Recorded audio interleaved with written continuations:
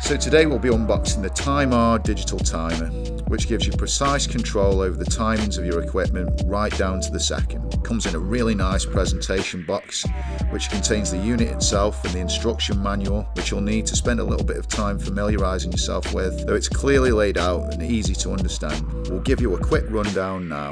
First, we'll set the clock.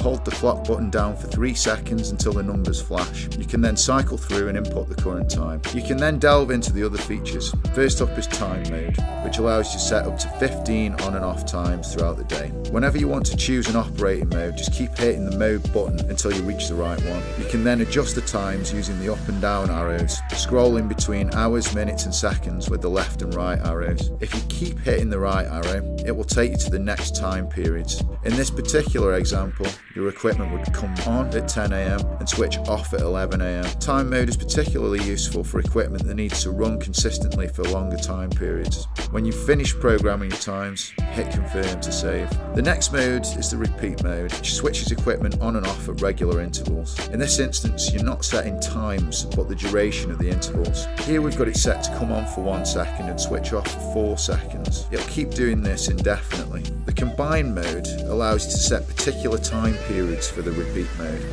Instead of switching on and off indefinitely, it will switch on and off at a time of your choosing. You can do this for up to 3 periods a day.